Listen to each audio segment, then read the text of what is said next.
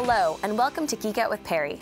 In previous episodes, we've talked about large, low-cost mailboxes. In this episode of Geek Out with Perry, we'll talk about the technology that allows administrators to be able to move these large, low-cost mailboxes without impacting the end user. In Exchange 2010, we introduced Mailbox Replication Service. So how is this different from how we've done moves in previous versions of Exchange? Right. Well, the Mailbox Replication Service is our improved move mailbox system, right? So moving mailbox is about managing your system. If you've got hardware replacements or upgrades or need to do some load balancing, you need to move mailboxes around. Mm-hmm. In previous versions, mailboxes tended to be quite small. The amount of time it took to do it was both a small latency on a particular move, so the impact on end users wasn't very big, and the total amount of data was pretty small, so you could pretty much schedule this off hours and take care of it and not impact end users. With the advent of very large mailboxes, multi-gigabyte, tens of gigabytes, taking a mailbox offline wasn't really acceptable, and it prevented you also from taking advantage of working hours to manage the system. So the single biggest improvement that you get from MRS is that it's all online. From an end user perspective, the moves are asynchronous to them. Right? We're getting the data replicated in the background, and then we do a final failover. So that's the replication part. It's not just a move. We are doing a replication scheme behind the scenes. Okay. So how does this process work?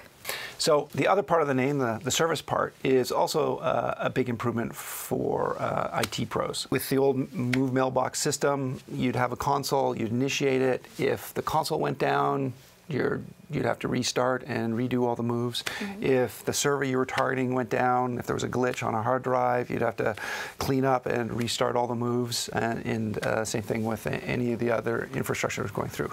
But the cool thing about MRS is that it's actually a service that's running on all the CAS servers. Okay. Okay. And if the IT pro sends in a request to initiate a move mailbox, so a new move request comes in, the MRS system will pick it up and put an entry in the AD indicating that there's a set of mailboxes with a certain set of parameters that need to be moved from here to there. Mm-hmm. Okay, and that makes it that piece of data is then reliable. From then on, the console is essentially gets a response saying, yeah, okay, thank you, we've got your request, and we're gonna do the moves. Mm-hmm. Then a particular MRS service on one of the CAD servers picks up a set of mailboxes and then it finds where they are and the targets and starts moving them. So database A is one. Database 1 that's active is found on this mailbox server, and its target is database 2, which is also active here. And we start basically moving data and replicating data between those two servers. Okay. Okay.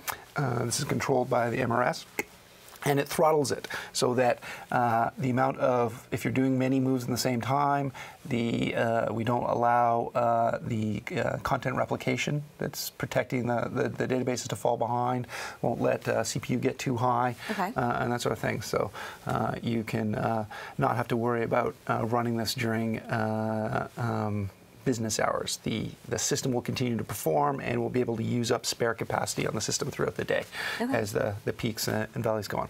But let's say we lose a mailbox server. Yep. Okay, well, that mailbox server is going to fail over, or even just the individual spindle in the background.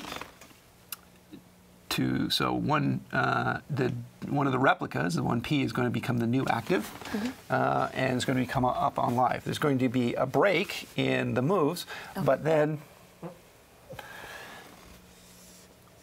when the server is back online, 30 seconds later, this MRS server is going to pick it up and then continue on from where it was. Oh, great. Okay.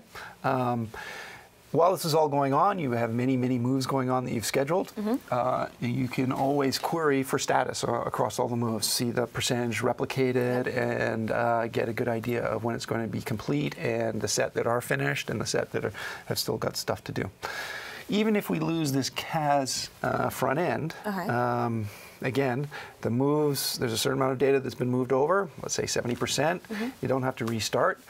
one of these other CAS servers is going to pick up the fact that nobody's handling the move that's been set up in AD, and then pick up responsibility for that. And at that point, essentially, you can conceptually imagine that all right, and we'll just continue on from where it left off. So the system stays robust in the face of any of the particular failures. So you can set up a batch of moves that's going to last for several days. Not worry about having to keep stopping it because you're running into peak hours. The system will naturally throttle itself. It'll deal with any failures in the system pretty much automatically. And as a result, you can get an awful lot of content move through. Now this allows you can do all this with an upgrade from Exchange 2007 as long as you've installed the latest service packs. Okay. And going forward, this is going to remain. So any future upgrades will take advantage of this as well. Great. So how does this also benefit Exchange Online customers? Essentially, we designed the system to work across the internet. It's necessary even on-premise.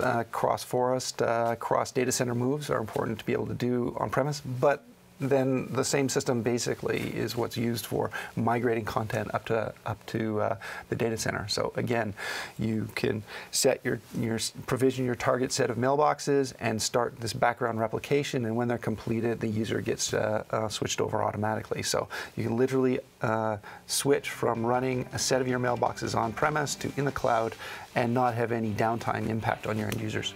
That sounds great. Thanks, Perry. And thanks for watching. Keep on sending us that feedback and stay tuned for more episodes with Geek Out with Perry.